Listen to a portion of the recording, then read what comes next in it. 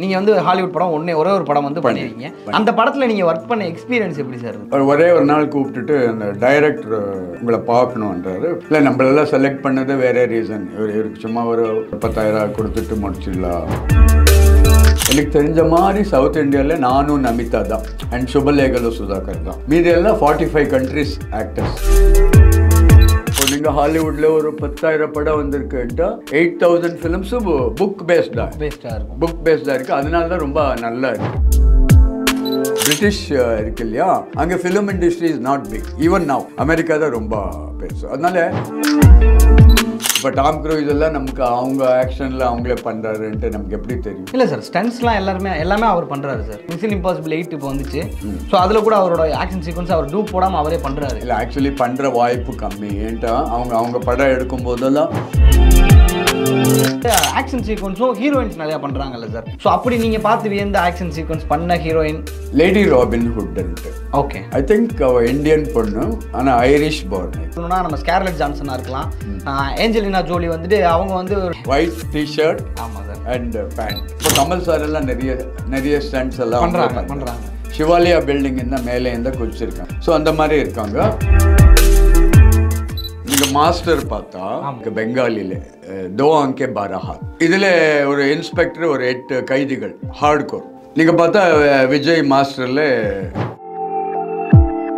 Ursula Andres ஒரு artist. I think she is Norwegian. James bond படத்தில் act பண்ண பெரிய role. Okay okay, not main role. பாண்டோட ஒரு equal role, கூட equal role Ursula Andres.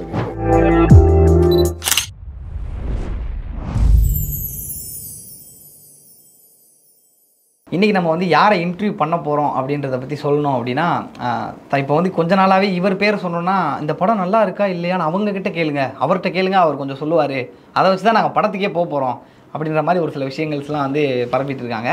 So அவர் யார் அப்படின்னு பார்த்தீங்கன்னா நம்ம சத்யேந்திரன் சார் தான். Hi sir. வணக்கம். வணக்கம் வணக்கம் சார்.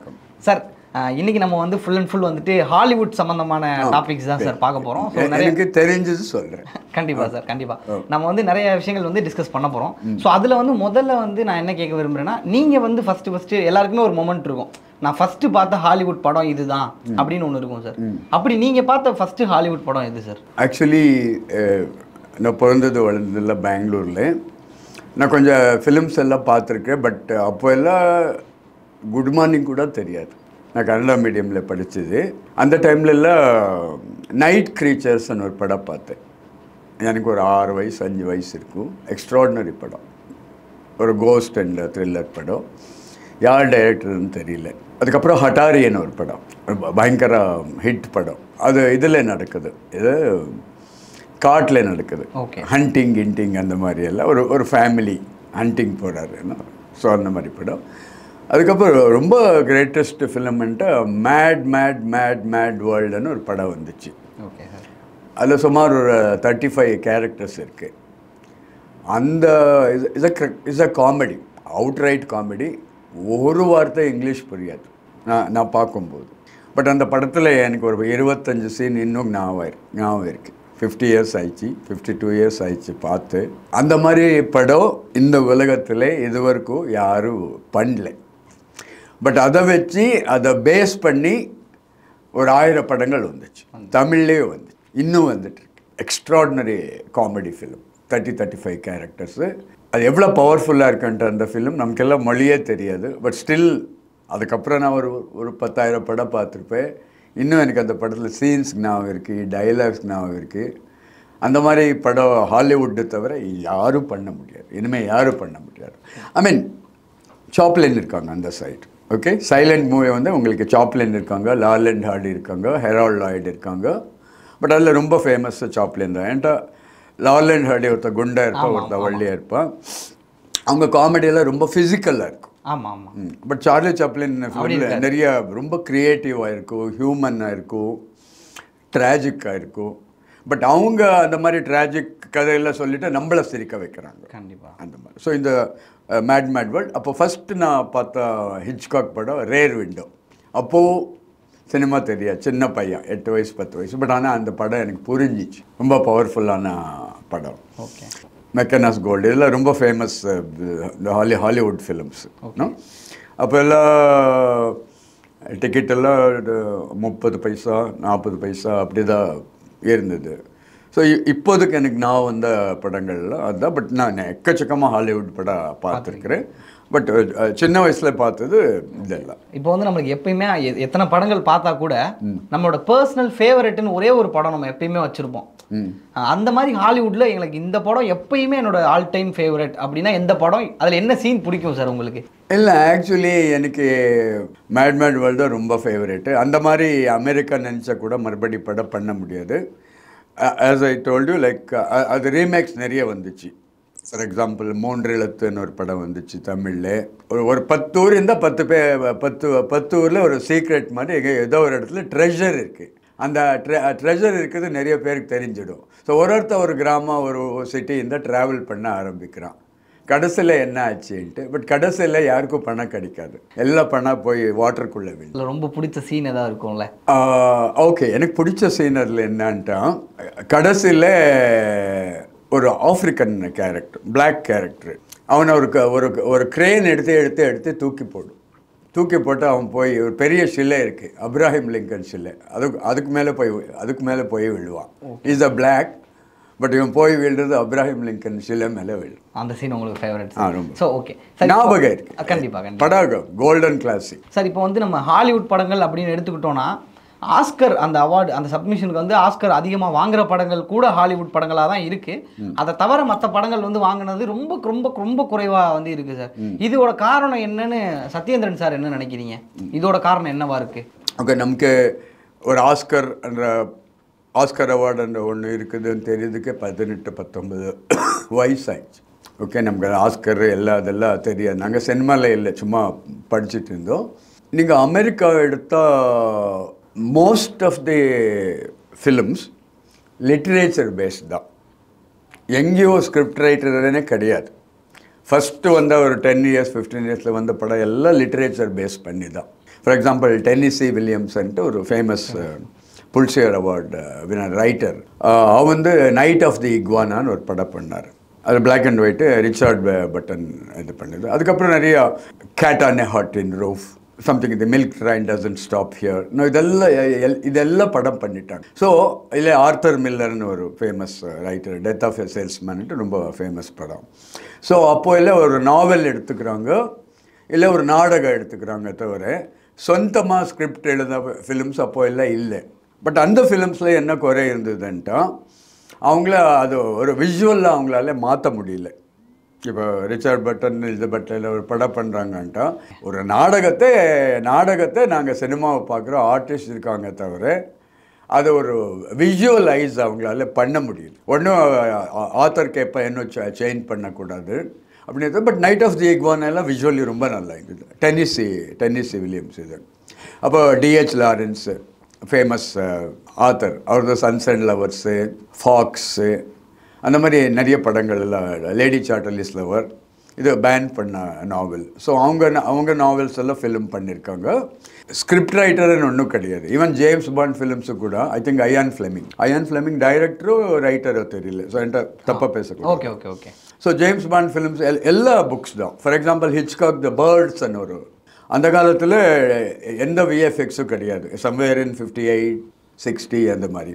அதை லாஸ்ட் சீனில் பார்த்தா ஒரு கிளைமேக்ஸில் அந்த ஹீரோவை யாரோ ஒரு 100-200 பேர்ட்ஸ் வந்து அட்டாக் பண்ணி, ரொம்ப ஃபேமஸ் சீன். அப்போ எல்லாம் விஎஃப்எக்ஸ் கிடையாது. பட் அது கூட ஒரு ஷார்ட் ஸ்டோரி. அதுக்கப்புறம் அகாதா கிறிஸ்டியன் ஒரு ரைட்டரு, லேடி ரைட்டர், அவங்க சுமார் ஒரு 200 நாவல்ஸ் எழுதியிருக்காரு. அதில் ஒரு 100-150 ஃபிலிம்ஸ் ஆயிடுச்சு. மோஸ்ட்லி ஹாலிவுட்டில் தான் ஃபிலிம் ஆயிடுச்சு. ஆக்சுவலி லண்டன் அண்ட் பிரிட்டிஷ் இருக்கு இல்லையா, அங்கே film industry is not big. Even now film industry ரொம்ப பேச கிடையாது. அமெரிக்கா தான் ரொம்ப பேசும். அதனால மோஸ்ட்லி ரைட்டர்ஸ் இதுதான் ஃபிலிம் பண்ணிட்டு இருந்தாங்க. தென் இப்போ நீங்கள் ஹாலிவுட்டில் ஒரு 10,000 படம் வந்திருக்குன்ட்டா 8,000 ஃபிலிம்ஸும் புக் பேஸ்டாக இருக்குது. அதனால தான் ரொம்ப நல்லா இருக்குது. And for example film called 101 டால்மேஷியன்ஸ், எழுதுனது லேடி. அந்த மாதிரி நம்மளால இமேஜின் பண்ணிக்கவே முடியாது. 101 நாய், டால்மேஷன் நாய், அதை வச்சு ஒரு சஸ்பென்ஸ் த்ரில்லர் பண்ணியிருப்பாங்க. அது அனிமேஷனில் வந்துச்சு, லைவ்ல எல்லாம் வந்துச்சு. ஸோ அதனால் மோஸ்ட்லி ட்ராமா இல்லை நாவல் இல்லை ஸ்டோரி அப்படி பேஸ் பண்ணி தான் ஹாலிவுட்டில் ஸ்கிரிப்ட்ஸ் வந்துட்டு இருந்தது. பட் அந்த டைமில் டு சர்வ் வித் லவ் வந்துட்டு சிட்னி பாய்ட்டர்ன்ட்டு ஒரு Hollywood actor, black actor, Oscar வாங்கிட்டு சூப்பர் ஸ்டார். அந்த கதை வந்துட்டே இருக்கு, 50 வருஷம் ஆச்சு, இன்னும் வந்துட்டு இருக்கு. நீங்கள் மாஸ்டர் பார்த்தா இன்னொரு படம் இருக்கு பெங்காலியில், தோ ஆங்கே பாரா ஹாத். இதில் ஒரு இன்ஸ்பெக்டர், ஒரு 8 கைதிகள், ஹார்ட் கோர். நீங்கள் பார்த்தா விஜய் மாஸ்டரில் அந்த சின்ன ரவுடிஸ் அவங்கள ரிஃபைன் பண்ணதுக்கு போகிறாரு. அண்ட் சர்வித் லவ் ஆல்சோ ஒரு ஆஃப்ரிக்கன் ஆக்டர். அவன் ஒரு சின்ன கிராமத்துக்கு போகிறான், இன்ஜினியரு. அங்கே இருக்கிறவங்க எல்லாம் ஒயிட் ரேஸ். ஆனால் இந்த குழந்தைகள் ரொம்ப ரஃப் அண்ட் டஃப். இவனுக்கு 2 ப்ராப்ளம் இருக்குது. ஒன்று ஹீஸ் பிளாக், 2 குழந்தைகள் ரொம்ப ரஃப் அண்ட் டஃப், ரவுடிஸ் மாதிரி. ஓகே. ஸோ இவங்களை எப்படி இவங்களோட பழகி பேர் வாங்கி கடைசியில் அவங்கள ஓன்னு அல்றான்னு போகும்போது அது ஒரு 1000 வாட்டி ரீமேக் ஆயிடுச்சு. நீங்கள் மாஸ்டரில் பார்த்தா அந்த மாதிரி தான் கதை வரும்.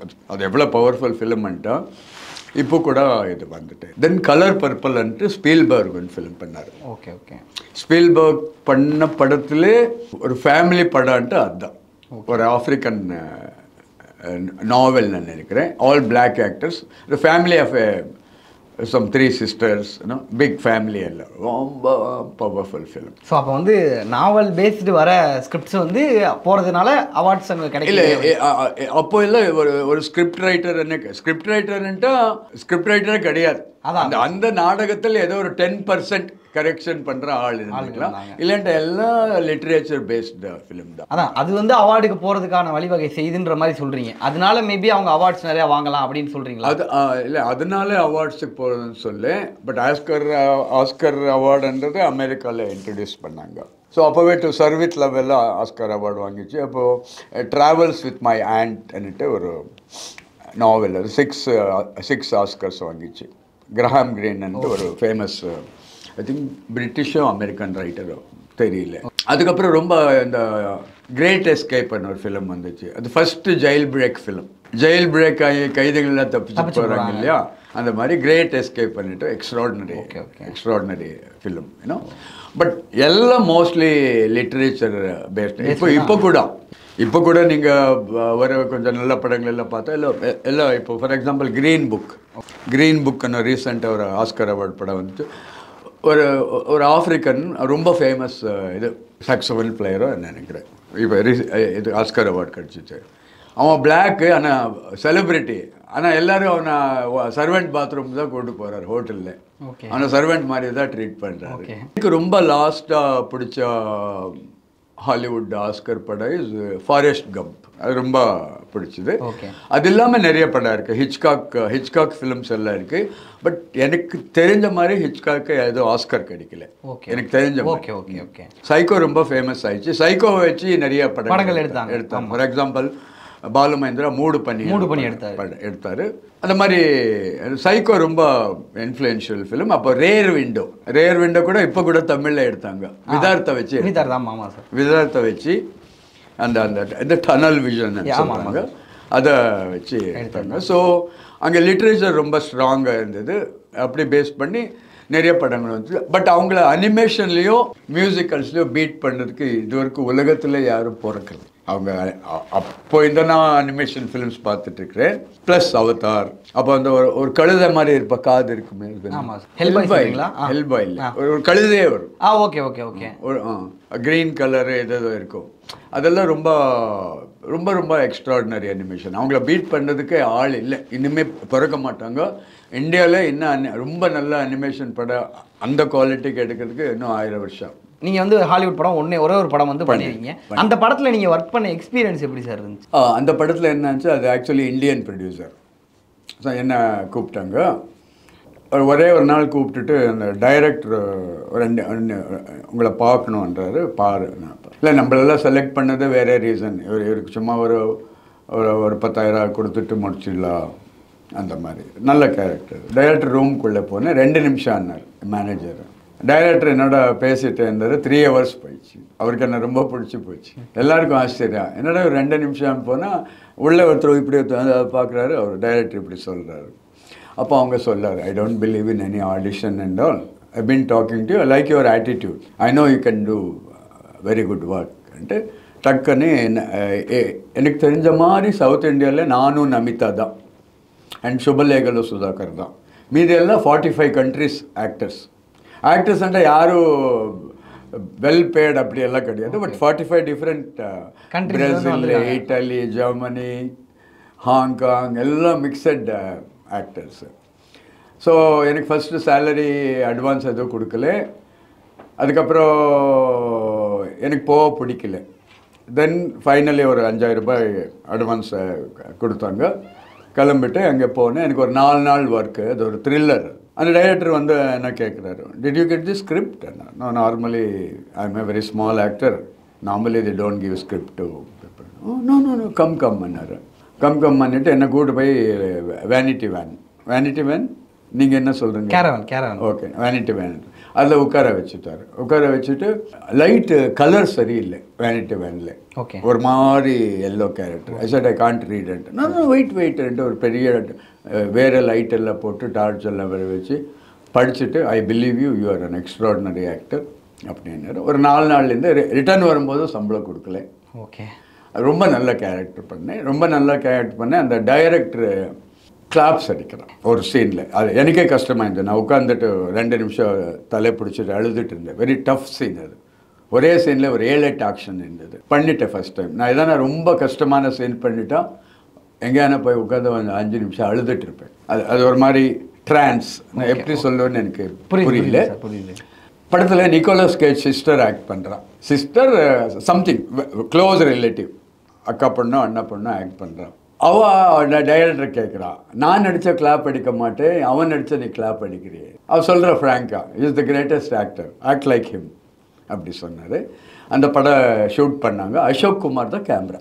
அசோக் குமார் இருக்கார் இல்லையா, ஆக்சுவலி அந்த டைம் அவர் ஃபிசிக்கலி ரொம்ப வீக். சேரில் எடுத்துகிட்டு போய் உட்கார வைக்கணும், சேர் தூக்கிட்டு போய் அப்படி தான் இருந்தார். அவங்க சன்ஸ் எல்லாம் அதெல்லாம் பார்த்துட்டு இருந்தாங்க. ஸோ படம் எடுத்துட்டாங்க. Maybe small budget, maybe 25 crores or 30 crores. அந்த படத்தில் ஆக்ட் பண்ண ரிலீஸ் ஆகலை. ஷூட்டிங் எல்லாம் முடிச்சிட்டாரு, அது ரிலீஸ் ஆகலை. ஸோ அது அந்த படம் வெளிவந்ததுக்கப்புறம் எப்படி சார் வெளியே வந்துதா? அந்த படம் வெளியே வரல. ஓகே, வெளியே வரல. ஆனால் ஷூட் பண்ணாங்க. அசோக் குமார். அது ஏன் வெளியே வரலன்னு ஏதாவது ரீசன் தெரிஞ்சுச்சா சார்? ஏன் இல்லை, எனக்கு நிறைய படம் வெளியே வரல. ஃபார் எக்ஸாம்பிள் இப்போது எழில் இருக்காங்க இல்லையா, டைரக்டர். ஆமாம், டைரக்டர் எழில். அவர் ஒரு படம் பண்ணார். ஒரு கிட்டத்தட்ட 35 காமெடியன்ஸ் இருக்காங்க. Okay, famous comedians. அதில் நான் ஒரு கேரக்டர் பண்ணேன். கிளைமேக்ஸில் 2 வாட்டி வரேன். 1.5 மினிட்டு. என்ன பட்ஜெட் இருக்கும்? 35 காமெடியன்ஸ், 15 crores, 10 crores. அந்த படம் இன்னும் வெளியே வரல. 3 வருஷம் ஆச்சு ஷூட் பண்ணி. ஸோ அதனால் ஏன் வெளியே வரல என்னன்னு நம்ம சொல்ல முடியும். ஸோ ஓகே சார், இப்போ வந்துட்டு ஹாலிவுட்டில் அதே மாதிரி தான் ஆரம்பிச்சு வச்சாங்க. இந்த வெப் சீரியஸ் அப்படின்றத அவங்க ஆரம்பிச்சு வச்சாங்க. அதில் இப்போ பசங்க நம்ம இந்தியாவிலேருந்து கூட நிறைய பேர் பார்க்க ஆரம்பிச்சிட்டாங்க. அதில் குறிப்பாக சொல்லணும்னா அந்த ஸ்ட்ரேஞ்சர் திங்ஸ், பீக்கி பிளைண்டர்ஸ், மணி ஹெய்ஸ்டாக இருக்கட்டும், இந்த மாதிரியான சீரியஸ் வெனஸ்டே, இந்த மாதிரியான சீரியஸ் இப்போ இங்கே இந்தியாவிலேருந்து கூட அதிகமாக பார்க்குறாங்க எல்லாருமே. ஸோ இந்த சீரியஸ் நீங்கள் எப்படி சார் பார்க்குறீங்க? இந்த சீரியஸ் ஹெல்த்தியா? ஸோ இது எப்படி கரெக்டாக இருக்குமான்றது நீங்கள் எப்படி பார்க்குறீங்க சார்? ஃபிலிம் இண்டஸ்ட்ரி பெருசாகிடுச்சு அண்ட் இந்த டிஜிட்டல் ரெவல்யூஷன் வந்துச்சு. ஸோ யாரான படம் பண்ணலாம், சின்ன பட்ஜெட்டில் படம் பண்ணலான்னு ஒரு விஷயம் வந்துச்சு. ஆனஸ்ட்லி ஸ்பீக்கிங், நான் டிவியில் நிறைய இங்கிலீஷ் படம் எல்லாம் பார்த்துட்டு இருந்தேன் 8 வருஷத்துக்கு முன்னாடி. இப்போ என்கிட்ட டிவி இல்லை. எனக்கு செல்லில் படம் பார்க்க பிடிக்காது. நான் ஓடிடி ஃபிலிம் எதுவும் பார்க்க மாட்டேன். எனக்கு பிக் ஸ்க்ரீன். ஓகே, எப்போது பிக், அது நல்ல படமோ 10 லட்ச ரூபாய் படமோ 500 கோடி படமோ நான் பிக் ஸ்க்ரீனில் தான் பார்க்குறேன். செல்லில் ஒரு 5 minutes 10 minutes அந்த மாதிரி எதனா ஒரு நல்ல இன்ஃபர்மேஷன்லாம் இருக்கும், அதுக்காக பார்க்குறத தவிர நான் அவங்க பண்ண சீரியல்ஸாக இருக்கட்டும் இது நான் பார்த்தது எல்லாம் பிக் ஃபிலிம். வெப் சீரிஸ் எதுவுமே நீங்கள் பார்த்ததில்லை? Okay sir. ஒரு ரீசன் இப்போ கூட பார்க்குற இன்ட்ரெஸ்ட் இல்லை. ஓகே, இப்பயும் பார்க்க அது பர்டிகுலரா நான் எனக்கு ஒரு செல்ல பார்க்க பிடிக்காது. எனக்கு பிக் ஸ்க்ரீனில் பார்க்க தான். என்ன படம்னா பிக் ஸ்க்ரீன். அதனால வெப் சீரிஸ் நீங்கள் வேணான்னு விட்டுட்டீங்க? அப்படி இல்லை. வெப் சீரிஸ் வர்ற டைமில் செல் இருந்ததோ இல்லையோ தெரியல. செல் 2000 தான் வந்துச்சு. அப்போ ஆண்ட்ராய்டெல்லாம் இன்னும் லேட்டாக வந்துச்சு. ஸோ எனக்கு அது ஒரு செல்லில் ஒரு 2 hours ஒரே விஷயம் பார்க்குறது ரொம்ப கொஞ்சம் கஷ்டம். அதனால நானும் அங்கே எனக்கு ஒன்றும் ஆக்சுவலி நாலேஜே இல்லை. சார் இப்போ ஹாலிவுட் ஆக்ட்ரஸ்ன்னு எடுத்துக்கிட்டோம்னா ஒரு சில பேர் இருக்காங்க சார். இப்போ ஜான்விக்கில் பண்ணவராக இருக்கட்டும், ஜான்விக் இருக்குல்ல சார், யார் ஜோக்கரா? இல்லை சார், ஜோக்கர் வந்து ஹீத் லெஜர் கேரக்டர் பண்ணாங்க. ஹீத் லெஜர் கேரக்டர் வந்து நீங்கள் சொல்கிறீங்க கிறிஸ்டோஃபர் நோலனோடது டார்க் நைட்டில். ஸோ அந்த ஆக்டராகவே இருக்கட்டும். அப்புறம் வந்துட்டு நம்ம ஜான் விக்னு சொல்லிட்டு ஒரு ஆக்ஷன் சீக்வன்ஸ் தொடர்ந்து 4 பார்ட்டுகள் வந்துச்சு. ஸோ அந்த படத்தில் நடிச்ச ஆக்டராக இருக்கட்டும், நம்ம டாம் க்ரூஸாக இருக்கட்டும், மிஷன் இம்பாசிபிள் டாம் க்ரூஸ் பண்ணாரு. ஸோ இவங்கலாம் வந்துட்டு அந்த 60-70 வயசுலையுமே அவங்களோட ஸ்டன்ட்ஸை வந்து அவங்களே பண்ணுறாங்கல்ல சார். ஸோ அந்த மாதிரி நீங்கள் ஹாலிவுட்டில் பார்த்து இந்த வயசுலேயும் இவ்வளோ விஷயங்கள் பண்ணுறாங்க அப்படின்னு நீங்கள் பார்த்து வியந்த ஒரு ஆக்டர் யார் சார்? இல்லை, ஆக்சுவலி ஜான் வைன்னு ஒரு ஆக்டர் இருக்காரு. Okay, old actor. அவர் ஜான் வைன் பண்ணுறதெல்லாம் குதிரை மேலே குதிரை, என்ன சொல், சாட்டி எஸ் சார், குதிரை சாட்டி gap, western films. So John wine பண்ணது எல்லாம் ஆக்ஷன் ஃபிலிம்ஸ் தான். ஓகே, பட் அதில் யார் அவங்கவுங்க ஸ்ட்ரென்த் அவங்களே பண்ணாங்கன்னு நமக்கு தெரியல. பட் ஜான் வைன் நிறைய வெஸ்டர்ன் ஃபிலிம்ஸ், ஃபாரஸ்ட்டு, ஒரு குதிரை இருக்கும், ஒரு மாதிரி ஹேட் போட்டிருப்போம், கிளைண்ட் ஈஸ்ட்வுட் மாதிரி காஸ்டியூம்ஸ். இப்போ டாம் க்ரூஸ் எல்லாம் நமக்கு அவங்க ஆக்ஷனில் அவங்களே பண்ணுறாருன்ட்டு நமக்கு எப்படி தெரியும்? இல்லை சார், ஸ்டன்ட்ஸ்லாம் எல்லாமே அவர் பண்ணுறாரு சார். அவர் இந்த 70 அவர்கிட்ட ஒரு 70+ கிட்ட ஆயிடுச்சு. பட் ஆனால் கூட அவர் வந்து அவரோட ஸ்டன்ட்ஸ் அவரே பண்ணுறாரு சார். மிஷன் இம்பாசிபிள் 8 இப்போ வந்துச்சு. ஸோ அதில் கூட அவரோட ஆக்ஷன் சீக்வன்ஸ் அவர் டூப் போடாமல் அவரே பண்ணுறாரு. இல்லை, ஆக்சுவலி பண்ணுற வாய்ப்பு கம்மி. ஏன்ட்டா அவங்க படம் எடுக்கும் போதெல்லாம் 100,000 crores எல்லாம் அப்படி லைக் இன்வெஸ்ட் பண்ணியிருப்பாங்க. அவருக்கு எதான ஒரு சின்ன அடிபட்டுட்டா ப்ரொடியூசருக்கு அவ்வளோ லாஸு. ஓகே, அதனால ஒருவேளை அவங்க பண்ணியிருக்கலாம். இப்போ கமல் சார் எல்லாம் நிறைய ஸ்டண்ட்ஸ் எல்லாம் பண்ணுறாங்க. சிவாலியா பில்டிங் இருந்தால் மேலே இருந்தால் குதிச்சிருக்காங்களா? ஆமாம் ஆமாம், நான் படிச்சிருக்கேன். ஆமாம் சார், ஆமாம் சார். ஸோ அந்த மாதிரி இருக்காங்க. ரஞ்சன் ஒரு ஆக்டர் இருந்தார். ஓகே, ஆக்சுவலி ஒரு ஐயங்காரோ பழைய படங்க. அவங்க அப்படி தான், குதிரை, ஒரு நாய், நீலமலை திருடன்னு ஒரு படம் பார்த்துருப்பீங்க. ஓகே, பார்த்துருக்க மாட்டீங்க, அது ரொம்ப ஃபேமஸ். ஓகே, எப்போ ஒரு குதிரை இருக்கும், ஒரு நாய் இருக்கும், காட்டில் தான் சப்ஜெக்ட். நம்ம தமிழ் ஆள் தான் சார். இப்போ வந்துட்டு அதே மாதிரி நம்ம ஹாலிவுட் இண்டஸ்ட்ரி வந்து டோட்டலாக எடுத்துக்கிறோம் அப்படின்னா அதில் வந்துட்டு ஹீரோஸ் மட்டும் நம்ம தனியாக பர்டிகுலர் பண்ண முடியாது சார். ஏன்னா ஹீரோயின்ஸும் அவங்களுக்கு ஈக்குவலாக இப்போ வந்து நிறைய விஷயம் பண்ணாங்க, அப்போ இருந்தே கூட பண்ணிட்டு இருக்காங்க. அதில் வந்து குறிப்பாக சொல்லணும்னா அவங்களுக்கு சென்சார்ன்ற ஒன்று கிடையாது, அது ரொம்ப ஸ்ட்ரிக்டாக கிடையாது. ஸோ அதனால் அவங்க போல்டாக பண்ணுறதா இருக்கட்டும், எரட்டிக்காக பண்ணுறதா இருக்கட்டும், அதை தாண்டி அவங்க வந்து ஆக்ஷன் சீக்வன்ஸும் ஹீரோயின்ஸ் நிறையா பண்ணுறாங்கல்ல சார், ஆக்ஷன் சீக்வன்ஸ். ஸோ அப்படி நீங்கள் பார்த்து வியந்த ஆக்ஷன் சீக்வன்ஸ் பண்ண ஹீரோயின், இல்லை இவங்க துணிஞ்சு இந்த கேரக்டர் பண்ணாங்க, இதெல்லாம் வந்து இந்தியன் சினிமாவில் நினச்சி கூட பார்க்க முடியாது ஹீரோயின்ஸால். ஸோ அதை வந்து அவங்க பண்ணாங்கன்னு யாரை சார் சொல்லுவீங்க? Lady robin hood. Okay, I think அவ இந்தியன் பொண்ணு, ஆனால் ஐரிஷ் பார்ன். பட் நான் சொல்லும்போது நீங்கள் கரெக்டாக இல்லை தப்பாக சொல்லிட்டீங்கன்னு சொல்லாதுங்க, ரஃபாக சொல்கிறேன். Okay, so lady robin hood actually gents. அவங்க வேலை என்னன்ட்டா பணக்கார கொள்ளையடிச்சு ஏழைகள் கொடுப்பாங்க. அந்த மாதிரி லேடி ராபின் ஹுட் படம் நிறைய வந்துச்சு. ஓகே, ஆக்ஷன் ஃபிலிம்ல இல்லை பாண்ட் ஃபிலிம்ல எப்போ லேடி வரல, ஆல்வேஸ் மென். மோஸ்ட்லி நம்ம ரொம்ப தெரிஞ்சவங்க ஷான் கென்ரி. நிறைய பேர் இப்போ பண்ண ஆரம்பிச்சிட்டாங்க. எடுத்துக்காட்டுக்கு சொல்லணும்னா நம்ம ஸ்கார்லெட் ஜான்சனா இருக்கலாம், ஏஞ்சலினா ஜோலி வந்துட்டு அவங்க வந்து ஒரு எக்ஸாக்ட்லி எனக்கு அது பேர் மறந்துட்டு அந்த படம் ரொம்ப பிடிக்கும். ஆமாம் சார், எனக்கு பேர் மறந்துட்டு இப்போ காஸ்டியூம் சொல்கிறேன். Okay okay, white T shirt. ஆமாம் sir, and pant white T shirt. ஆமாம். ஸோ அவங்களாம் வந்துட்டு இப்போயுமே அவங்க ஆக்ஷன் சீக்வன்ஸ் ஃபுல்லாக பண்ணுறாங்க. அதை எப்படி பார்க்குறீங்கன்னு நான் கேட்குறேன் சார். இல்லை, நான் அதுக்கப்புறம் அவங்க ஆக்ஷன் சீக்வன்ஸ் பண்ணி நான் பார்க்கல. பட் அந்த படம் எனக்கு ரொம்ப பிடிச்சிது, அவங்க நல்லா பண்ணியிருந்தாங்க. பட் அப்படி ஆக்ஷன் சீக்வன்ஸில் ஃபேமஸ் ஆனாங்க லேடிஸ் ரொம்ப கம்மி. நம்ம ஊரில் விஜய் சாந்தி. ஸோ அந்த மாதிரி யாரும் இப்படி அஞ்சலினா ஜோலி மாதிரி பேர் சொல்கிற மாதிரி யாரும் இல்லை. வேறு யூரோப்பியன் ஃபிலிம்ஸ் எல்லாம் இருக்குது. ஓகே, வேறு யூரோப்பியன் ஃபிலிம்ஸ் எல்லாம் இருக்குது. அப்போ லேடி ராபின் ஹுட் இருக்குது. ஒருவேளை இருக்கலாம், நான் மறந்து போயிருக்கலாம், இல்லை நான் பார்க்காம இருக்கலாம் சார். இப்போ அதே மாதிரி வந்துட்டு படத்து பேர் தெரியுமா? ஏஞ்சலினா ஜோலி அவங்க வந்து சீக்ரெட் டிடெக்டிவ்னு சொல்லி ஒரு படம் பண்ணியிருப்பாங்க. டிடெக்டிவ் ஏஜென்ட்னு ஒரு படம், ஃபேமஸ் படம். இல்லை டிடெக்டிவ் ஏஜென்ட்னு ஒரு படம் இருக்குது. ஸோ அதில் வந்து 2 பேர் ஹஸ்பண்ட் அண்ட் ஒய்ஃபாக இருப்பாங்க. ஸோ 2 பேருமே ஏஜென்ட்டாக இருப்பாங்க. அது அவங்களுக்கே தெரிஞ்சுக்கிறாது, இவங்க ஏஜென்ட்ன்றது அவங்க ஹஸ்பண்டுக்கு தெரியாது. அது இப்போ ஒரு துல்கர் ரஹ்மான் தான் ஏதோ ஹஸ்பண்ட் ஒய்ஃப் ஆக்ட் பண்ணாரு. துல்கர் சல்மானா சார்? இல்லை, ஒரு மலையாள actor Dulquer Salman. Husband wife ஹீரோயினா ஆக்ட் பண்ணுறாரு ஒரு படம். அப்படிங்களா சார்? அதில் கூட இதே மாதிரி இப்போ பண்ணிட்டு இருக்காங்கன்றீங்களா? இல்லை, வந்துச்சு 6-8 மாதம் ஆயிடுச்சு. ஓகே சார், அதே மாதிரி. அதே மாதிரி. ஸோ இந்த மாதிரி அந்த படங்கள் பண்ணிட்டு இருந்தாங்கல்ல. ஸோ இது வந்து இந்தியன் ஹீரோயின்ஸ் வந்து இந்த அளவுக்கு இன்னும் வரல. ஸோ ஹாலிவுட்டில் பண்ணுறாங்க. பட் அதை நீங்கள் எப்படி பார்க்குறீங்கன்னு தான் கேட்டால், அதில் உங்களோட ஃபேவரட்னா யார் சார் சொல்லுவீங்க ஹாலிவுட்டில் ஹீரோயின்? பட் ஆக்ஷன் ஹீரோயின்ஸ் இல்லை, ஆக்சுவலி ரீட்டா ஹைவர்த். ஓகே, ரீட்டா ஹைவர்த் வந்து ஐ திங்க் இட்டாலியன், பயங்கர அழகி. Sofia Lauren actually junior artist. Carlo பாண்ட்ரின்ட்டு ஒரு பெரிய ப்ரொடியூசர், இட்டாலியன் ப்ரொடியூசர். அவள் ஜூனியர் ஆர்டிஸ்டோட 1000 பேரோட நின்றுட்டு இருந்தா. அவளை வந்து செலக்ட் பண்ணி அவள் மிகப்பெரிய heroine ஆகிட்டாள். Great beauty. And Hollywood என்ன பண்ணாங்கன்ட்டா அவங்க யூஸ் பண்ண ஆர்டிஸ்டெல்லாம் நாட் நெசசரிலி ஃப்ரம் அமெரிக்கா. இப்போ உர்சுலா ஆண்ட்ரஸ்ன்னு ஒரு artist, I think she is Norwegian. James bond படத்தில் ஆக்ட் பண்ண பெரிய ரோல், நாட் மெயின் ரோல். பாண்டோட ஒரு ஈக்குவல் ரோல், கூட equal role, Ursula ஆண்ட்ரஸ்ன்ட்டு. And Jinnah லோலா Brigida, I think Italian. And Elizabeth tailor, Marilyn Munro. She is called as the dump beauty. அழகான பொண்ணு, ஆனால் தத்தி, அவளை அப்படி தான் கூப்பிட்டாங்க. அண்டு டக்குன்னு நான் ரீட்டா ஹைவர்த்தனுக்கு நான் வந்துச்சு, ஜீனா லோலா பிரிகிடா. அப்போ அதுக்கப்புறம் லிசா மினாலின்னு ஒன்று பாப் கட் பண்ணுதான், ரொம்ப ரொம்ப ரொம்ப ரொம்ப ரொம்ப அழகாக இருப்பாள் லிசா மினாலி. அவங்க அப்பா ஒரு Hollywood music film choreographer Vincent மினாலின்ட்டு. அவங்க நிறையா மியூசிக்கல் ஃபிலிம்ஸ் எல்லாம் பண்ணியிருக்காங்க, நிறைய இருக்காங்க. இப்போது மெரில் ஸ்ட்ரீப்னு ஒரு ஆக்ட்ரஸ், நீங்கள்லாம் பிறந்திருக்க மாட்டாங்க. ஐஸ்ன்னு ஒரு படம் வந்துச்சு. அவளுக்கு ஒரு குவாலிட்டி இருக்கும். என்ன குவாலிட்டின்ட்டா, ஒரு 2 நிமிஷத்துக்கு முன்னாடி எதான ஆக்சிடென்ட் ஆனால் அவளுக்கு தெரிஞ்சிடும், எதான ஒரு பேட் இன்சிடென்ட் ஆனால் தெரிஞ்சிடும். அந்த மாதிரி சப்ஜெக்ட் எல்லாம் என்னை வச்சு கூட ஷார்ட் ஃபிலிம் பண்ணியிருக்காங்க, பைத்தியம்னு சொல்லிட்டு. எனக்கு எங்கே ஆக்சிடென்ட் ஆனால் சிங்கிள் கேரக்டர் நாளைய இயக்குனரில் பண்ணியிருக்கிறேன்.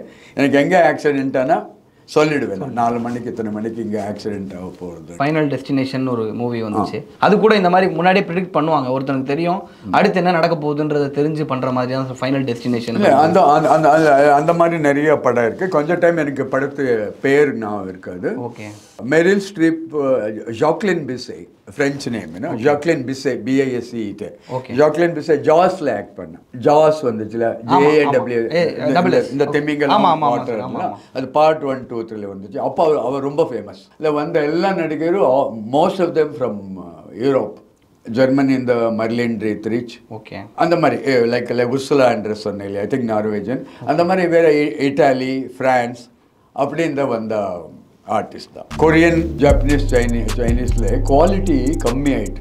நான் ஒரு 1 இயர் பேக் NFTஸில் கொஞ்சம் படம் பார்த்து எல்லாம் டிவி சீரியல் மாதிரி இருக்குது. இப்போ நான் படம் பண்ணால் எல்லாம் எனக்கு கேமரா ஆங்கிள்ஸ் எல்லாம் தெரியணுன்ட்டு இல்லை, பேசிக்ஸ் தெரியும். எனக்கு உலகத்தில் எவ்வளோ பெரிய கேமராமேன் கொடுத்தா நான் அவனை என்னால் யூஸ் பண்ணிக்க தெரியும். அதில் ரொம்ப பெஸ்ட் ஃபிலிம்ஸ், ஒரு 10-12 national award winning ஃபிலிம்ஸில் character Rolle's பண்ணேன். பெஸ்ட் புக்ஸ் இந்த வேர்ல்ட் லிட்ரேச்சர், கிளாசிக்ஸ், அந்த மாதிரி ஒரு 10 கண்ட்ரி எல்லா ரைட்டர்ஸும் நான் படிச்சிருக்கேன். அது பெஸ்ட். அது படித்தா ஒரு 50,000 புக் படித்த மாதிரி.